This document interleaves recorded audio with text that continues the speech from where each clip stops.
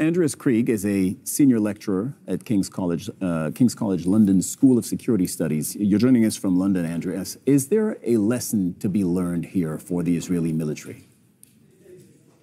Good afternoon. Yes, I mean, there is.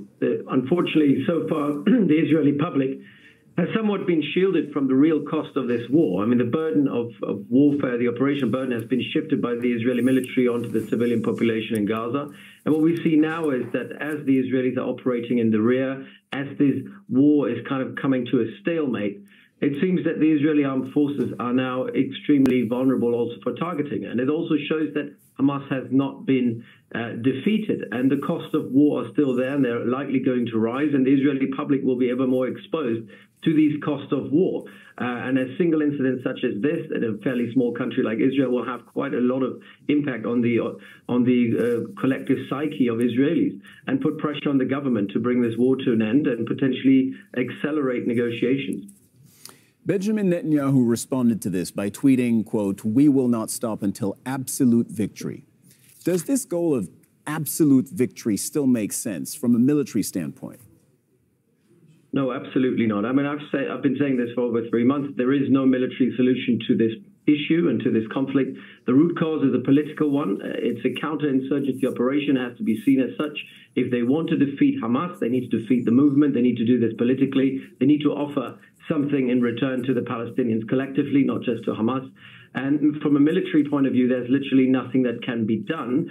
We've seen the complete annihilation of the physical infrastructure of Gaza, and still Hamas is fighting. Still, Hamas has the capability to fire rockets, even if somewhat in a restrained way. But we see Hamas operatives still running around Gaza, still being able to avoid open firefights, appearing and disappearing, shooting from the rear, creating ambushes, and as we've seen in that incident overnight, being able to target Israeli soldiers with impunity and then disappearing again. What we also know from the Israelis is that for the most part, Hamas fighters are avoiding open battles and open firefights, even in the urban environment. And hence why the Israeli numbers of killed soldiers have been fairly low, while the number of wounded soldiers, also severely wounded soldiers, has been quite high, because what we see is that Israeli soldiers are being attacked from the rear in ambushes, booby traps. And this situation is likely going to continue with hundreds of miles of tunnel systems that the Israeli military so far has been unable to destroy and will most likely never be able to destroy. And hence they're in this kind of situation, in an unwinnable war where they can't get out of. Okay, so you say the war's unwinnable. They won't be able to destroy Hamas. There is no military solution, yet that is exactly what Israel continues to pursue. So in that case, when you game this out, where do you see this going? Well, nobody really knows. We had expected that in December we would move to a second phase low-intensity stabilization operation, which could last over a year. That was the idea from the IDF. We've seen some movement and rotation of troops have been based in Gaza, but for the most part, the operations continue with the same intensity for the civilian population in Gaza, one has to say.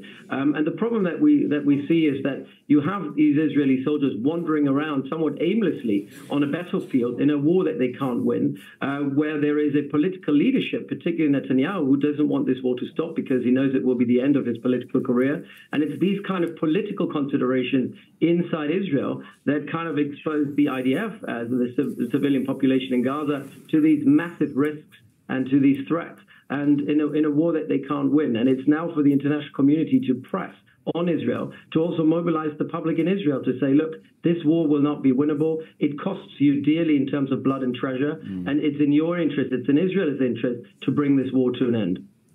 Andreas Andreas Krieg, senior lecturer at King's College London School of Security Studies. Thank you so much for joining us. Thank you.